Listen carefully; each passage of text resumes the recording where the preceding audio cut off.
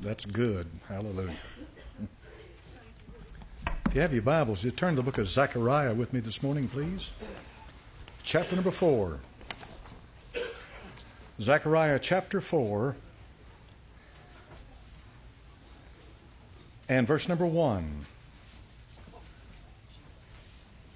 Zechariah is the last book before the last book of the Old Testament. Zechariah chapter number 4 and verse 1.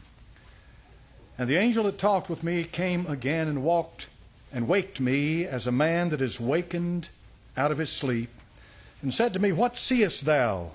And I said, I have looked, and behold, a candlestick all of gold, with a bowl upon the top of it, and his 7 lamps thereon, and 7 pipes to the 7 lamps which are upon the top thereof.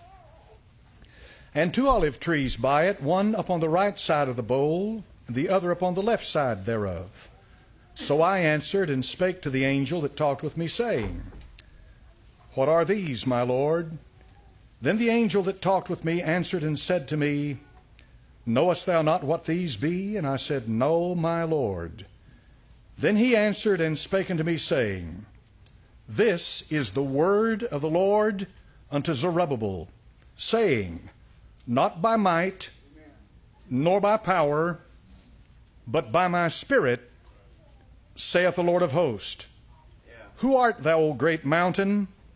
Before Zerubbabel thou shalt become a plain. And he shall bring forth the headstone thereof with shoutings, crying, Grace, grace unto it. Father, bless this holy book now. In thy name I pray. Amen. You can be seated. The book of Zechariah is what's called a post-exilic book. After the exile, Israel experienced a lot of opposition coming back to their land. They opposed the building of the wall. They opposed the building of the temple. They opposed the restoration of the priesthood. They found opposition in every way possible. And so the Lord gave Zechariah a vision and encouraged them to understand that not by their power nor numbers, for Israel was outnumbered, outgunned, but by His Spirit, He would accomplish what He intended to do in restoring Israel to their land. By an invisible being that cannot be seen, I will restore you to your land. By an invisible being that's hardly understood, I will restore you unto your land. The Bible said in Luke chapter number 1 and verse 17, He shall go before him in the spirit and power of Elias, to turn the hearts of the fathers to the children, and the disobedient to the wisdom of the just, to make ready a people prepared for the Lord. He, of course, is John the Baptist. Luke chapter 4 verse 14 says, And Jesus returned in the power of the Spirit into Galilee, and there went out a fame of him through all the region round about. Romans 1:4, the Bible said, And declared to be the Son of God with power, according to the Spirit of holiness, by the resurrection from the dead. Romans 15 verse 19 said, Through mighty signs and wonders, by the power of the Spirit of God, so that from Jerusalem and round about Illyricum, I have fully preached the gospel of Christ. And 1 Corinthians 2:4, My speech and my preaching was not with enticing words of man's wisdom, but in demonstration of the Spirit and of power. 1 Corinthians 5:4, the Scripture says, In the name of our Lord Jesus Christ, when you are gathered together, and my Spirit, with the power of our Lord Jesus Christ. Then in 2 Timothy 1:7, the divine text says, For God hath not given us the spirit of fear, but of power and of love and of a sound mind. This is only a sampling of the Scripture that makes direct reference to the power of the Holy Spirit of Almighty God. The power of the Spirit can be defined thusly. In the book of Luke chapter number 9 and verse number 1, it is defined with authority. He called His 12 disciples together and gave them power and authority over all devils and to cure diseases. Therefore, this power of the Spirit of God is authority. In 1 Corinthians chapter number 12 and verse number 10, the power of the Spirit of God also encompasses discernment. to another the working of miracles, to another prophecy, to another discerning of spirits, to another divers kinds of tongues, to another the interpretation of tongues. So therefore the power of the Spirit of God is to walk in discernment. In the book of 1 Corinthians chapter number 1 and verse number 30, to walk in the power of the Spirit of God, but of him are ye in Christ Jesus, who of God is made unto us wisdom and righteousness and sanctification and redemption. When the Lord Jesus Christ walked out of that wilderness in the power of the Spirit of God, he walked in authority. He walked in discernment. He walked in wisdom. In the book of 2 Corinthians chapter number 9 and verse number 8, he also walked in sufficiency. For the Bible said, God is able to make all grace abound toward you, that ye always having all sufficiency in all things may abound to every good work. He called you, he equips you. He speaks to your soul, he prepares you with an immeasurable amount of ability by and through the Spirit of the living God. In the book of Romans chapter number 11 and verse number 36, to be walking in the power of the Spirit of God is to walk in authority. It's to walk in discernment. It's to walk in wisdom. It's to walk in all sufficiency. And it is to walk in knowledge of the source of that. For in verse number 36 of Romans chapter number 11 it says, for of him and through him and to him are all things, to whom be glory forever. Amen. My heart ticks because he tells it to tick. I breathe because he tells me to breathe. I live because he lives. Hallelujah to God. I exist because he exists. I am because he is. There is nothing higher than him. There is no mind greater than his. It is by his sovereign grace, his sovereign will, his sovereign might that I stand before you this morning. I owe him for everything I am or ever hope to be. When the Lord Jesus Christ, who is God Almighty, manifest in flesh, was about to enter in upon his earthly ministry, he would not set foot out of that place until he had walked in the endowment of the power of Almighty God. And that power can only come one way. It comes by the Spirit of the living God. For us to be acquainted with the Holy Spirit is wisdom. For us to understand the workings of the Spirit of God is the great truth that we cannot, my friend, discern. We cannot pass it by. We must build our lives completely on what we understand by the Spirit of God. The Apostle Paul said clearly, I did not come to you with wisdom of this world, with mighty words and mighty deeds, to try to impress you in any matter. He said, I came to you in the demonstration of the Spirit of the living God and of power. In plainer words, when the Holy Spirit is present, there is power. When the Holy Spirit, my friend, is manifested, there is power. Without the Holy Spirit of God, it is all a man-made sham. It is an empty profession. It is a well without water. It is, my friend, a deadness that is twice dead and plucked up by the roots.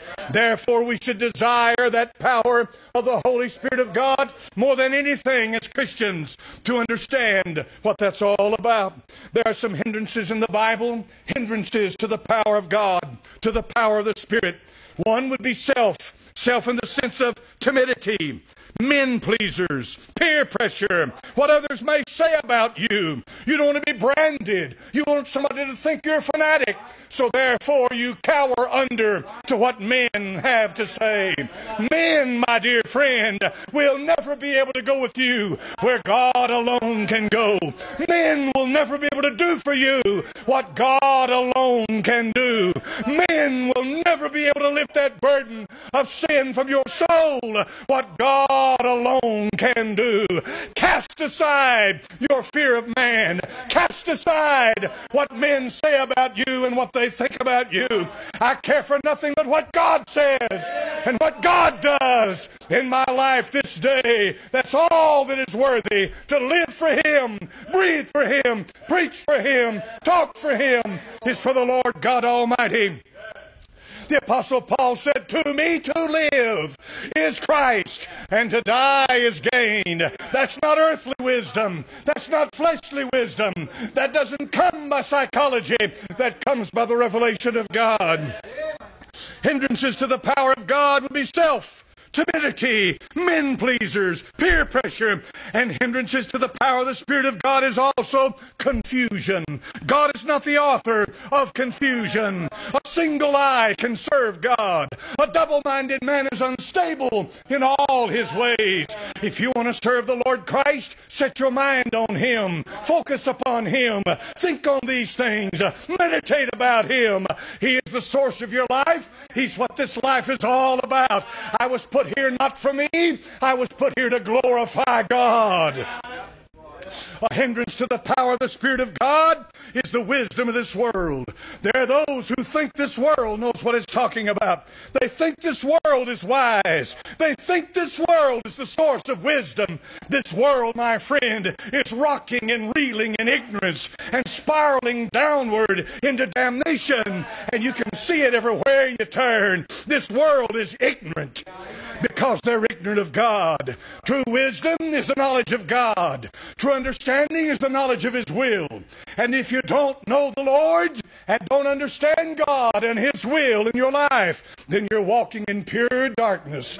To turn away from God is to turn into darkness and into ignorance. So therefore, a hindrance to the power of God, you're listening to men. Turn men off. Open your Bible. Start reading the Word of God. Get on your knees and cry out to Him that is able to answer you publicly when you pray privately. A hindrance to the power of God or the power of the Spirit of God in your life is self-reliance. All of this garbage about self, self-empowerment, self this, self that. Self is the problem. I am my problem. I am my worst enemy. It's not about me. It's about Him. You can always tell when your spiritual focus is right, for you begin to focus on Christ and His glory, Christ and His goodness, Christ and His exaltation. He's a wonderful God. The Lord Jesus Christ is unmatched by any. He's one of a kind. There's not another like Him. And He's exalted to the right hand of the Father. Even His name has the power to cast out devils. Even His name can heal the sick and raise the dead. Even His name, there is deliverance in the name of Jesus. For it's a name that is above every name. My friend, the wisdom of this world will turn you into ignorance. Self-reliance. Self is the fertile ground of satanic deception. If you focus upon self, then you can't be focusing upon Christ. The Holy Spirit in comparison to the Godhead is what's so needful to understand. All things originate from the Father. Everything comes forth from the Father. Nothing can exist outside of the Father. You need to understand that of Him, to Him, through Him, and by Him are all things. He is the very source of everything that can be. If God Almighty chose, all of creation would cease to exist in a moment of time, but He wouldn't change one bit. Thy sons of Israel, you're not consumed, because He changes not. He is from everlasting to everlasting. Therefore, from God the Father issues forth a will. From God the Father issues forth a purpose. Then God the Son is the one who does it. By Him were all things made that were made. The Lord Jesus Christ becomes the creator of everything there is. By the will of the Father through the Son, everything is made that is made. And it is made for the glory of the Son. For the Bible said they were made by Him and for Him. The Lord Jesus Christ went to the cross at Calvary, being the will of the Father. But it was at the cross at Calvary, the Lord Jesus Christ accomplished our salvation, but He could only do it by the power of the Spirit of God. For the Bible said through the everlasting Spirit, He offered Himself without spot to God. So therefore the Spirit is the very agency that enables the power of God to be manifested. If you can't see the working of the Godhead, God the Father, God the Son, and God the Holy Ghost in that, you don't understand the working of God in mankind. From the Father, through the Son, by the power of the Holy Ghost of God. Everything he did on this earth, he did it by the power of the Spirit of the living God. Everything. His life, from the moment that he came into this world until he said, Father, into thy hands I commend my spirit, was one complete solemn dedication to the will of God the Father. And so, my friend, the Holy Spirit, now, my friend, the Holy Son and the Holy Father that make up the Trinity have to do everything with all that we understand that there must be. But we must discern the spirits. In order for us as mere human beings, I'm just a man. I'm not an angel. I'm not a cherubim. I'm not a seraphim. I don't have extraterrestrial knowledge. I don't have some great understanding that someone else may say that they have. Everything that I understand about God, I understand about Him from His Word by the power of the Holy Spirit of God. Let me give you 4 big things this morning. And these will help you because you're like me. You're a human being in flesh walking on this earth. We must discern the spirits. If we're going to walk in the power of the Spirit of God, we better know what spirit we're in. It is absolutely essential for us to know what spirit we're walking in and what spirit we have. Number 1, in 3 John chapter number 1 and verse number 9, there is a spirit here. And I'm using these as broad categories because there are many other things that could be subcategorized to what I'm talking about. In 3 John chapter number 1 and 3 John 1:9, we read these words. 3 John 1:9. I wrote unto the church, but Diotrephes, who loveth to have the preeminence among them, received us not. Wherefore, if I come, I will remember his deeds which he doeth, prating against us with malicious words. And not content therewith, neither doth he himself receive the brethren, and forbiddeth them that would, and casteth them out of the church. Diotrephes is in every church. He's everywhere. He's all over the place. Say, who is it, preacher? It's a malicious spirit. Malicious means that he desires your harm. Malice means that he wants to hurt you. He may appear as pious. He may come across as a sweet, sweet Christian till he gains the position where he can harm you. You need discernment, dear Christian friend, of what goes on around you in the house of God. For that malice is here. It's there, it's everywhere. And don't be a sheep, don't be ignorant, don't be stupid. When it comes to dealing with these spirits, discern them. The Lord Jesus Christ, when he went into his earthly ministry, they would come to him and say, Master, Rabbi, Teacher, what do you say about this? And when he answered them, he answered that malicious spirit in them. He never committed himself to them, for he knew they were devils coming in the appearance with sheep's clothing. Then in 1 Timothy chapter number 4 and verse number 1, there is a deceiving spirit. Remember, these are broad categories. In 1 Timothy 4:1, the Spirit speaketh expressly that in the latter times some should depart from the faith, giving heed to seducing spirits and doctrines of devils. A seducing spirit is what seduced Eve in the garden. What is a seducing spirit, preacher? It is a religious spirit. It is wholly given to religion. It knows all the talk, all the words. It knows everything to say, when to say it, how to say it. And its purpose is to win you over, to convert you, to make a disciple out of you. Dear Christian friend, don't be fooled by smooth words. Don't be fooled by fair speeches. Don't be fooled by that one that would come across to you as a friend, as a dear one that loves you. If you're going to discern the spirits, you're going to know what malice is. When you see malice begin to work and destroy the lives of people. And malice will never be satisfied until it has hurt someone.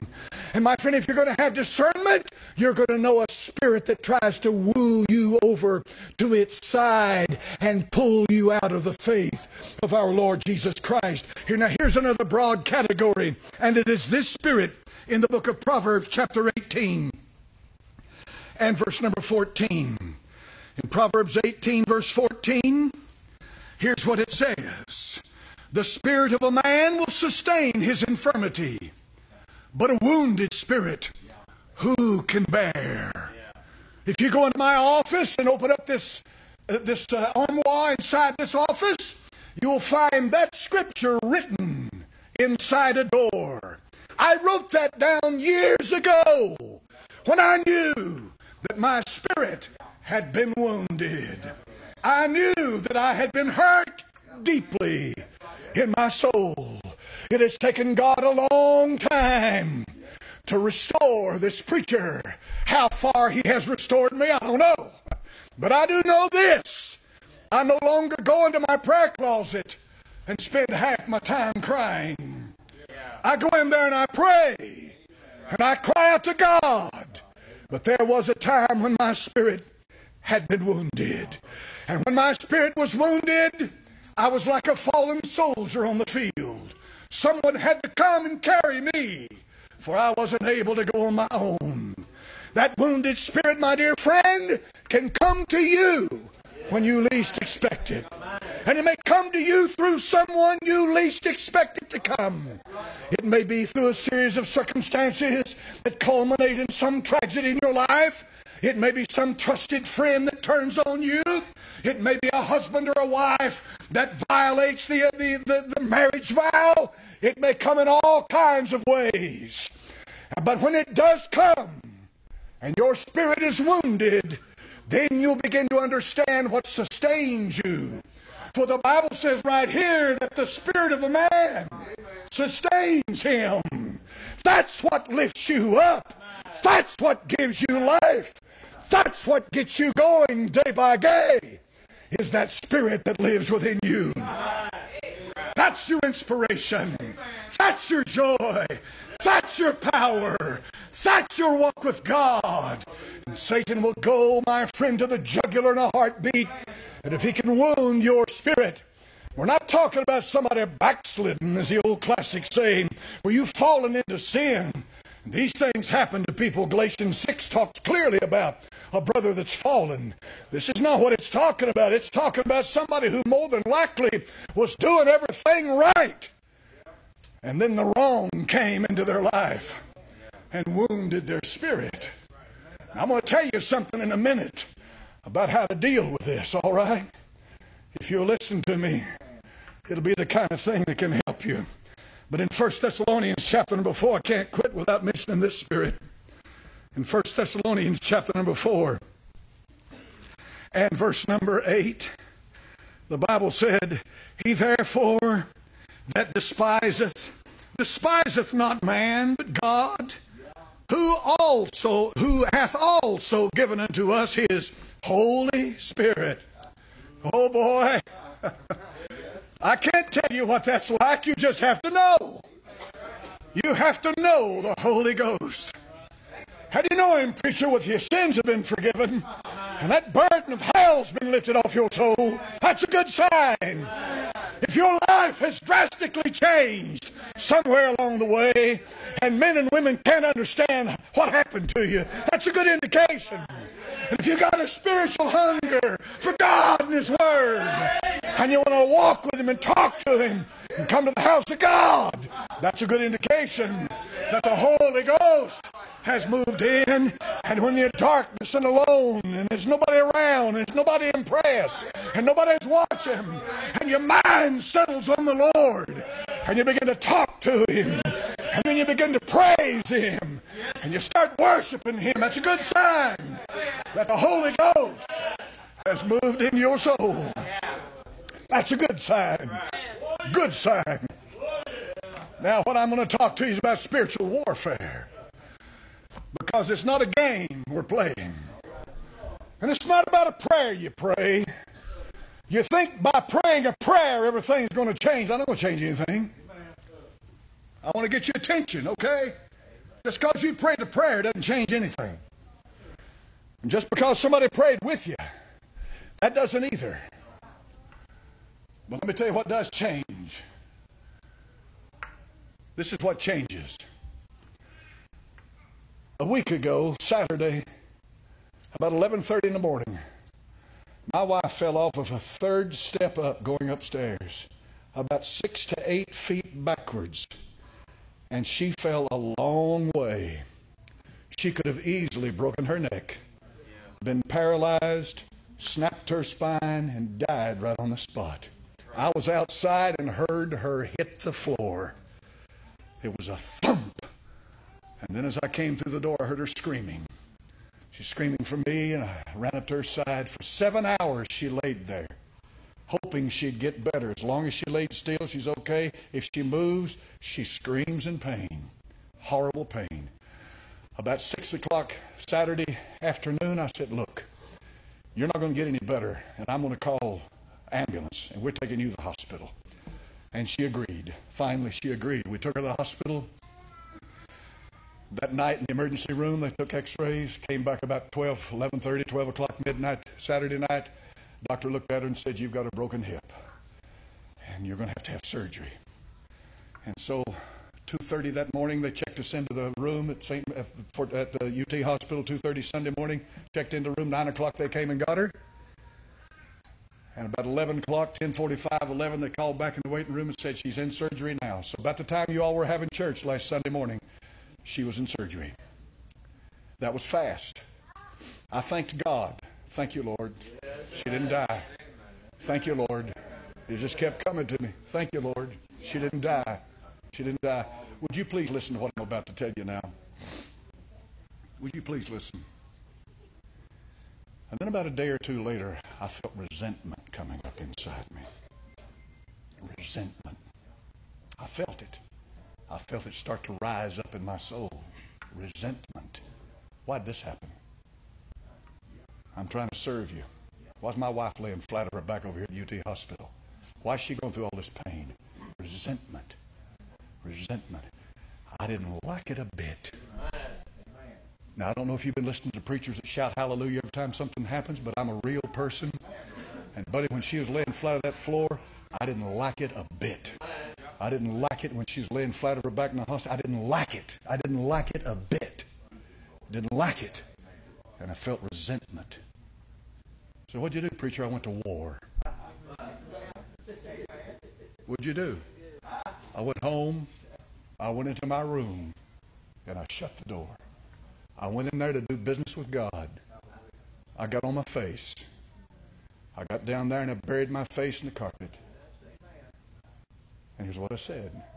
I said, Lord, you know how I feel. You know what's coming up inside me. And I don't want this. As I began to pray, I began to pour my heart out to him and say, God, there's nowhere to go. If I turn on you and turn away here, I got nowhere to go. There's nowhere to go. Nowhere. There's nowhere. You've been good to me, Lord. She could have died. You've been good to me. Up until that point now, everybody's following me, got no problem. And then this is what I did. I turned to that spirit that was rising up inside me, because that's a spirit. And I said, the Lord rebuke you, rebel. The Lord rebuke you in the name of Jesus.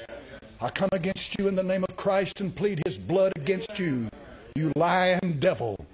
Because you're trying to separate me from my God. You're trying to drive a wedge into my life.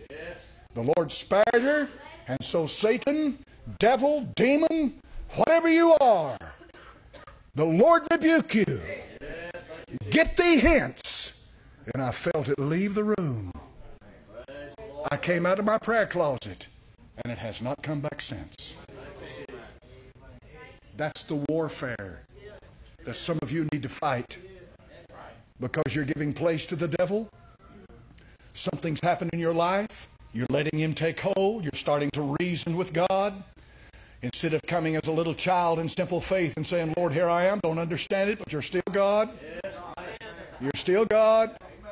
You're still God. Come to him and then confront that spirit. That's where my dear Baptist brothers have failed so much.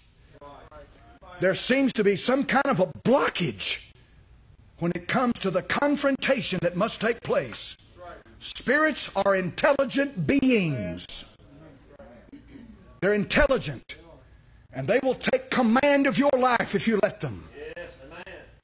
And the only weapon you have in it is it's good enough. Is the name of Jesus and the blood of Christ.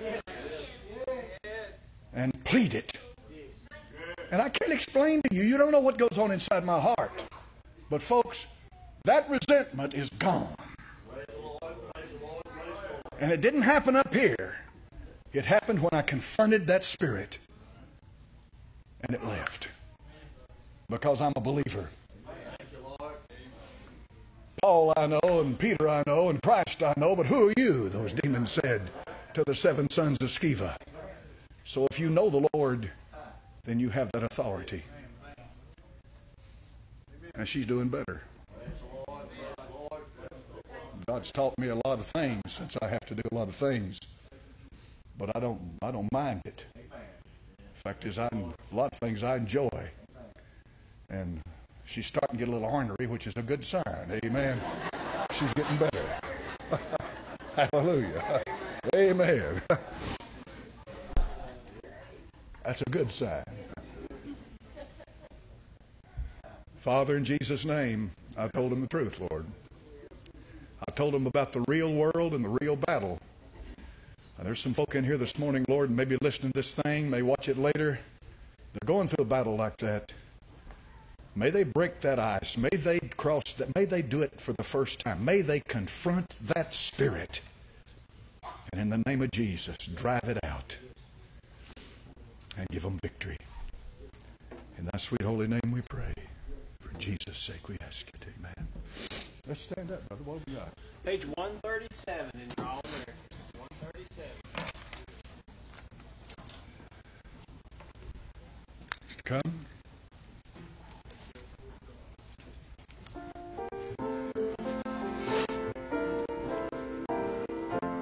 You come. The truth will make you free. Won't you come? The Holy Ghost is in this house. That's a mark of the Holy Spirit right there.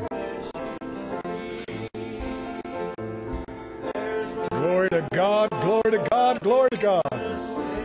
That's a mark of the Holy Ghost.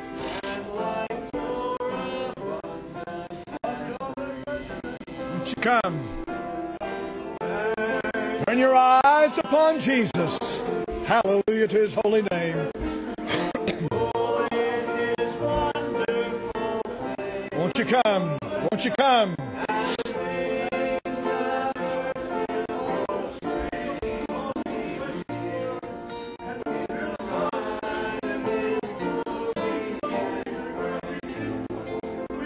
What's your name? She'll get your name when she comes down. She'll be down here in a second, okay? She'll come right down. Won't you come?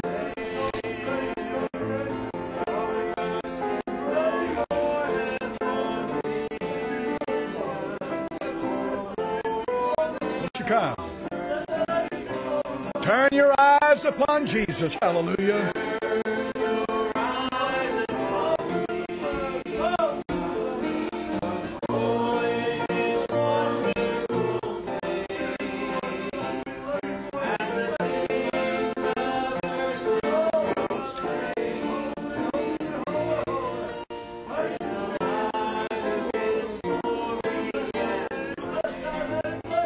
Sing another verse, brother.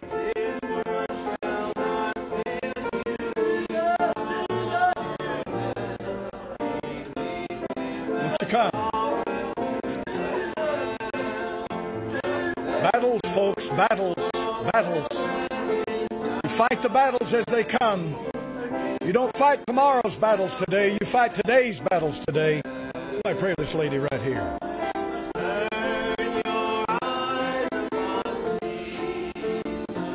Y'all pray with me. Thank you. Sufficient to the days the evil thereof, the Bible says. There's enough evil for today. You don't have to live tomorrow's evil. You don't fight tomorrow's battles. You fight them one at a time. But you fight them, folks. You got to fight them. You got to go into that battle equipped. You You got to go into it conscious. You got to go in and understand who your enemy is. And you got to go into it knowing the battle's already won. The victory's already yours. Hallelujah to God. Yes. Victory's won, folks. He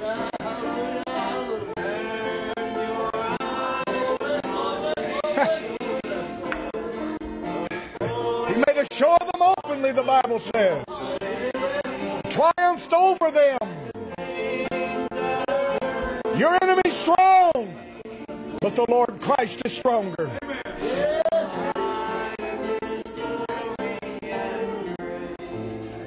Bless the name of Jesus. Bless that holy name. There's no name like Jesus. No.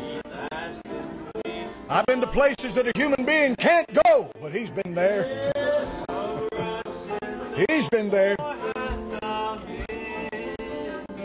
Always faithful. Always faithful. Always.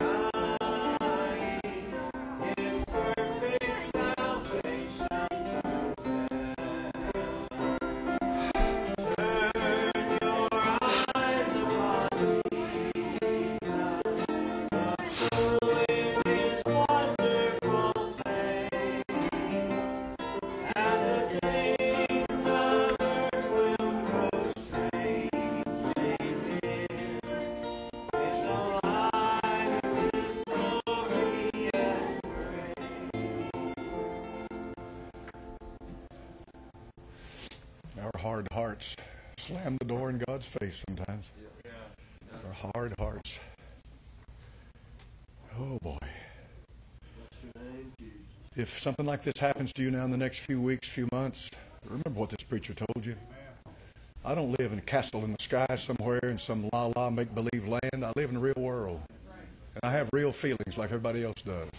Sometimes I get aggravated and agitated. But it forces me to turn to Him. And then I learned something about Him. I learned something about Him. You pray prayers and prayers sound good. And when you pray these prayers, sometimes you don't really think about how God's going to answer that prayer.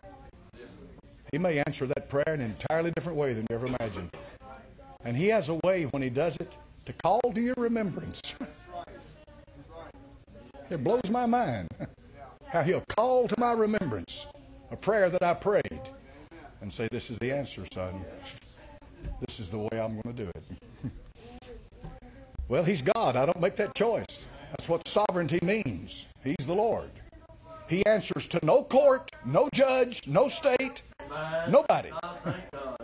He's God. He answers to righteousness and holiness. You can't do wrong. All right. Well, thank you, folks. Praying for this lady down here right now. Amen. What about this young man who prayed a minute ago?